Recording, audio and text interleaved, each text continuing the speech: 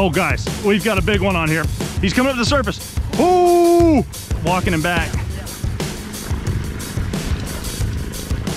Woo! Yeah, dude.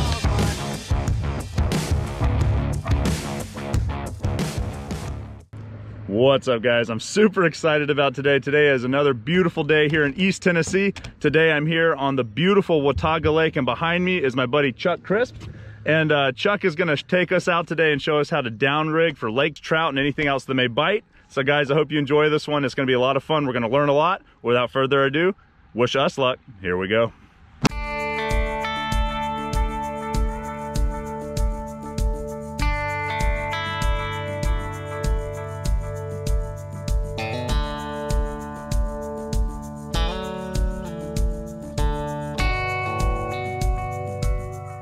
So you guys already know that we're gonna do some down rigging, but let's go ahead and ask just the basic question, and that is, what kind of fish could we possibly catch today while down rigging? So let's ask the pro. Hopefully, Michael, we will catch lake trout. We will probably catch some rainbow trout more than likely. Okay. Could be a brown trout. We hope to maybe target a few walleye. Oh, now see, that would be a special treat for me. We'll see if it happens. And you never know, a smallmouth or two might pop up. We just never know what we're gonna get. It's a mixed bag sometimes. Well guys, I'm excited. This is something that I have been pursuing for almost a decade. Me and my buddy Sam have been trying so hard to see if we can catch lake trout. Guys, I've caught one by mistake, so today is going to be the first day where it's purposeful, and I'm really excited about that. Okay, so these are electronic down riggers. These are electronic down riggers, so they do have an electronic switch for up and down. Okay, so we got a switch right here. So guys, how a down rigger works is you have a cannonball in the end that gets your line really, really deep in the water so you can go find those fish that are down deep. How much weight is that ball? That is an 8-pound cannonball. An 8-pounder? Yes. Okay, yes. Yeah, that's awesome. And I have 150 feet of stainless steel cable, so we can go 150 feet if we have to. 150 feet. Have you ever actually gone that deep? Yeah, usually I've maxed out about 100. Okay, I've personally been doing a lot of research on this, but like when it comes to lake trout, do you want to kind of be right above them? Is that the goal? Because they're going to strike from below? It is, like most fish are going to be looking up. If you see them on the depth finder, they're 70 feet. If you try to run about, I try to run about between 50 and 60. Okay. And if you have enough flash on it, the water's clear enough, they're going to see it, they're going to chase it. Yeah. Now this is just my kind of mix box. Okay. So what I did this weekend is I kind of prepared ahead of time some different spoons and things that I had planned on fishing. Yes. But we have plenty more to choose from, but this is what we're going to start out with. Okay, now what would you, give me some advice here. Obviously we're going to be trolling these, so what's kind of the go-to for Watauga Lake? In years past, a simulated, say, rainbow trout. Okay. Thunder stick. Oh, okay. Thunder sticks. Also, the black and golds have been really good in the past. Yeah. Spoons have been really good, and I do have one spoon. Okay. This is a discontinued spoon. Ooh. It is a Lure Jensen Loco spoon. They do not make these anymore, but I was able to procure a pretty good selection of them years ago, and I have held on to them ever since. Oh man. So what are we going to start with today? We're going to actually pull some different spoons. We're going to pull Loco spoons. We're going to pull Thunder sticks. We've also got Cleo spoons. Oh, so we're running multiples today. Oh, we're running 6. We're going to run 6 rods. What? We're going to run 2 down riggers. We're going to run 2 snap weight rods. Okay. And we're going to run also 2 what is called dipsy divers. So yes, I've heard of those. Putting those out soon, and I'll explain a little bit more if we put them out. So 6 rods at one time. Guys, this is about to be epic. I usually run it out maybe 20-25 yards, and then I'll drop it down. Okay. So guys, when it comes to down rigging, the first thing you want to do is you want to let out line, very similar to when I go striper fishing and I want to put on that planer board. You're going to let out your initial line. You said about 30 yards? Yeah, 20 to 30 yards of line before he's going to connect it to that downrigger ball. Okay. Now, when you've got that little snap on there, that releases when the fish bites, correct? That's correct. And you just slide the line in. It's got just enough tension on it to hold it while you're pulling it, and then when the fish hits it, it'll come loose. It'll pop loose. Okay, very good. So guys, the bowling ball or the weight will stay down deep. Once that fish hits, it detaches, and then the fight is on. Then it's just you, the reel, and the fish. Now, what can we expect when the fish hits? Will the rod itself pop? Sometimes it'll pop, or you'll see it begin to start bouncing. Start bouncing, okay. But it'll just look very erratic. dramatic for what it is right now. Okay, so guys, we officially have the downrigger set up. Now we're going to be moving on to some of the side setups that include snap weights. So let's talk to Chuck real quick and figure out what that means. Yeah, this is a snap weight system, Michael, and I do have a cowbell set on here for flashing. Okay. So I use what's called the 50-100 or do a 50-150 where I put out 50 feet of line, and then I'm going to hook a snap weight to it to help drive it down deeper, and then I will put out another 100 feet. So there's your 50-100. Sometimes I like to go to a 50-150, and I'll add extra weights so we can even get them deeper. Okay. And so you're adding the snap weight on to get this one deep because it's not a core line or anything like that. I'll let it out 50 feet and then we'll add the snap weight. Okay. And guys, check it out. He's got a line counter so that he can actually know exactly where he's at. Very nice.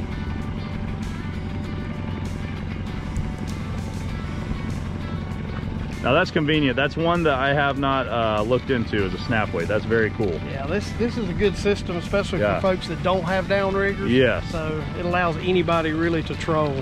All right, guys, so far we've done downriggers, we've done the snap weights, and now we're gonna talk about a dipsy diver. So without further ado, Chuck, what is a dipsy diver and how do we use it? Dipsy diver is actually an underwater board, I guess you could say, that is designed, it's weighted. There's a weight in here to pull the lure down. The good thing about a dipsy diver is it is adjustable. You can actually adjust this to go out left or right, so this helps take it away from the boat and away from your other lines. Yeah. So I have these adjusted to a left and a right so that they will go out each side and then they will be going down to the desired depth. Now that's really cool.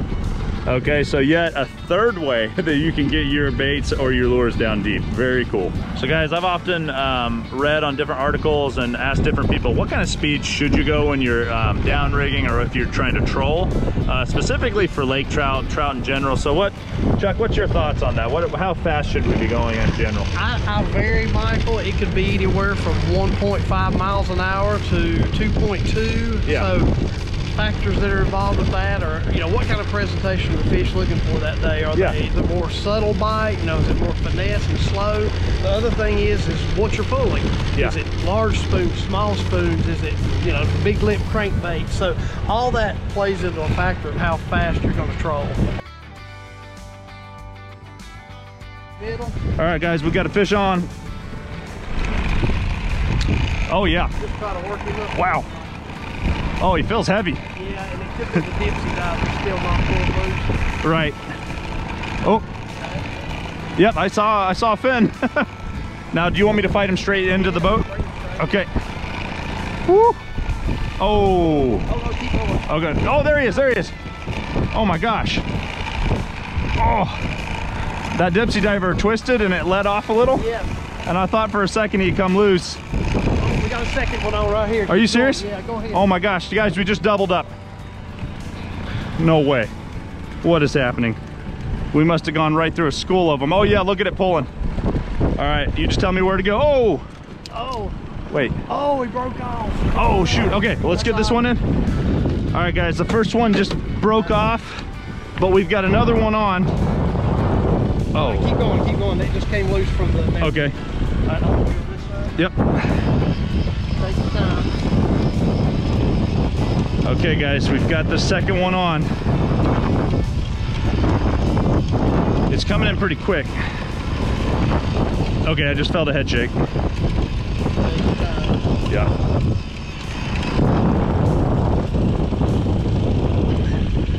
All right guys, we've gotten one.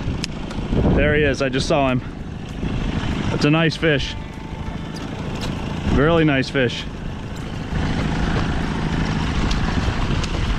Oh my goodness. Oh, he's off. Oh, no. Oh, no. No. Oh, devastation. Oh, no. Oh, guys. I was just trying to give a little bit more of a pull towards you and he popped loose. So guys, we just, a couple fish just got loose. We just hooked up. So whenever that happens, go ahead, just like striper fishing or anything else, when you have schooled up fish, go back and hit it again. So we're actually gonna get these things re-rigged up, go right back to where we just were and see if maybe we've got some more that want to play. So guys, we just went over a school of shad and some big fish feeding on the shad. They're up high, but it'll be interesting to see if one of these goes off.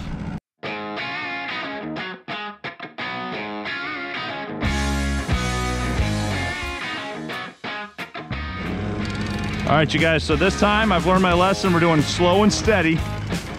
Nothing jerky, nothing crazy. Let's see if we can get this guy up. I'm not, you know what? It's, I'm not feeling him. Oh, this one. Yep. Okay. Okay, yeah, no, I feel this one. Wow. Oh, wow, this one's strong. Oh my goodness.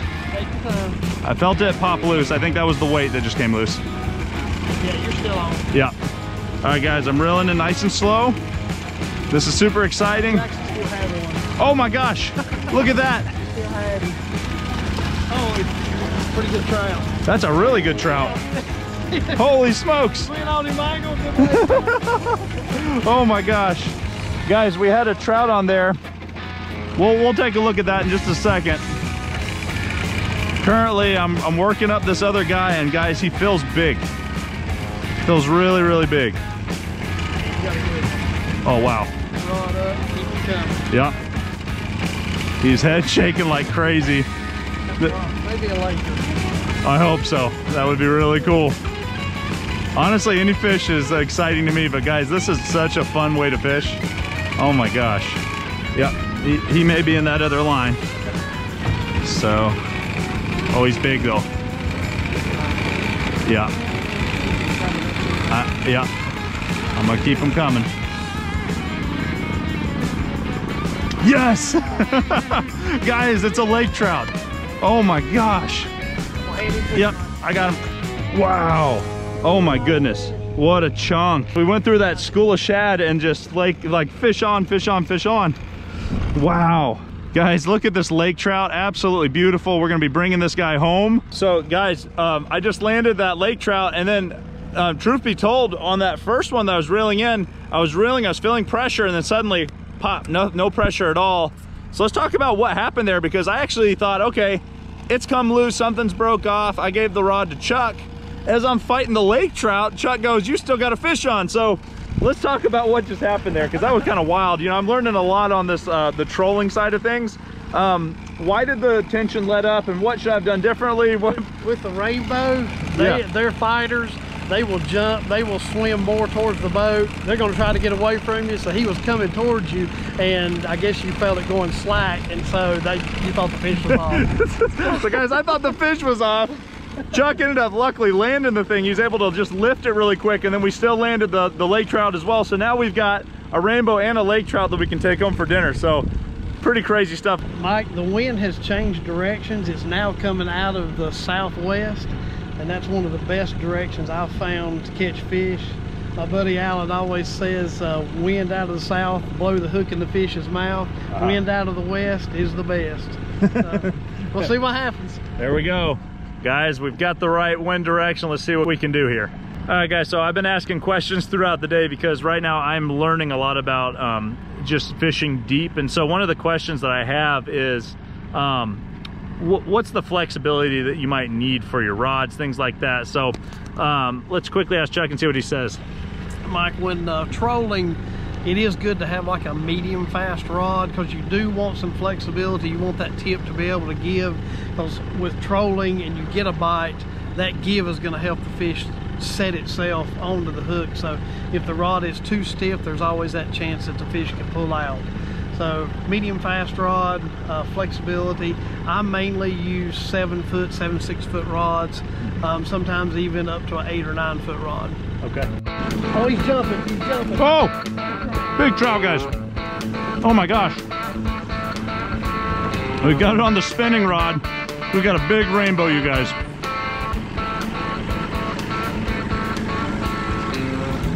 He's so big, I'm nervous. I've got him up high, just kind of surfing. All right, I'm gonna walk back. Woo! Look at that rainbow! Yeah! Wow, guys, look at the size of that big lake rainbow. So guys, check out that big old chunky rainbow right there. Oh my goodness. Guys, that was incredible. So we got a fish on. About the time I said fish on, Chuck pointed out and said, he's jumping, he's jumping. I look up and the rainbow's just flying all over the place. These trout on Watauga Lake, they are just intense. So another good one in the boat. That was a lot of fun. Let's see what else we can do. Oh. Oh. I don't think it busted loose. Oh. All right, guys, we got another fish.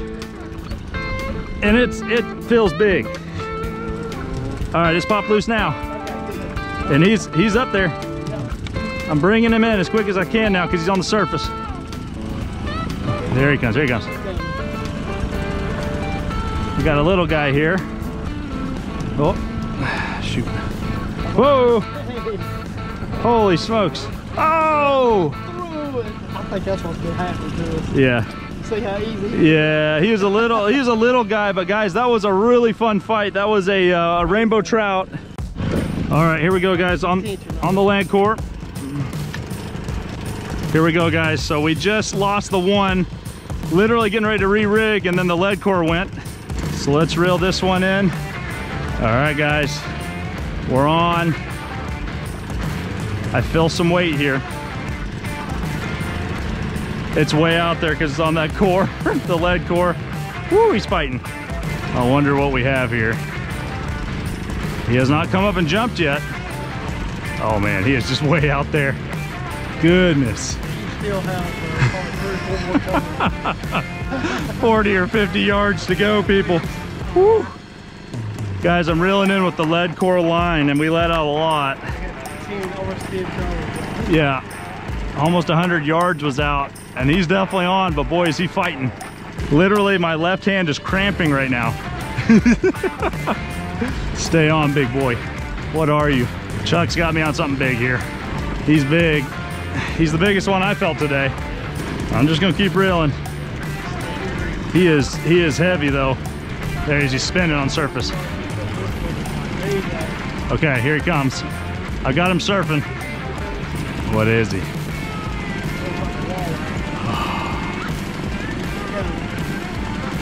Slowly walk backwards. Woo! Smallmouth. A smallmouth? No way! That's so cool! Heck yeah! Guys, we just caught a nice chunk of a smallmouth. I cannot believe it. So that was pretty random. We just got a bass. Chuck, how many times has that happened to you? Is this something that's happened recently? Is it something that happens a lot? Years ago, I used to catch a lot of smallmouth on the lake, trolling. That's the first one I've caught in several years. There you go. That's a good smallmouth. So it's been a while even for Chuck, but there was a big old chunk of a smallmouth that said, I want to take you for a ride, and he did. He was fighting and digging. Literally, this hand was cramping. So it just tells you it's an intense fight, and then we put it on, when you have to fight him on a lead core line, it's intense. Is he still on? Oh man, do you want it? Do you want him? Okay, oh, wow. Oh guys, we've got a big one on here. He's coming up to the surface. Oh, he's big.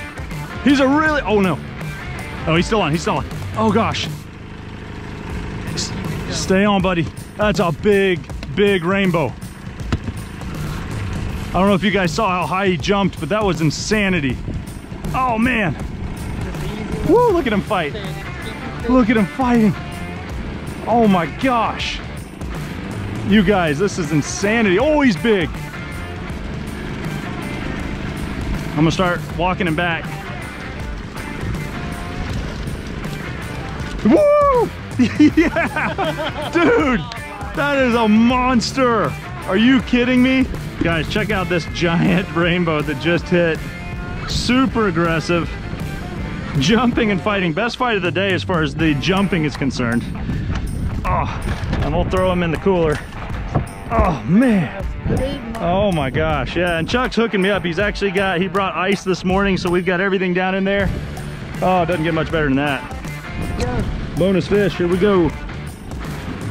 Break it loose. There you go, break it loose. You got him. There he comes. He's coming up, he's gonna jump. Oh, oh, he sped it. No, he didn't. That's all right, that's the way to finish it, guys. So guys, check it out. We're getting ready to leave. Kind of had some bonus action there at the end, and we'll take it. You know, that was fun. All right, guys, today was an epic day. I'm super, super grateful to Chuck for taking me out in his boat. I really appreciate it. Guys, if you enjoyed this one, you may also enjoy a time where I come out here on Watauga Lake with my buddy Squatch and we get a bunch of crappie under docks. Or if you're more interested in maybe seeing something really big like a striper, check out this one on Boone Lake. Think you'll enjoy it. Till next time, tight lines.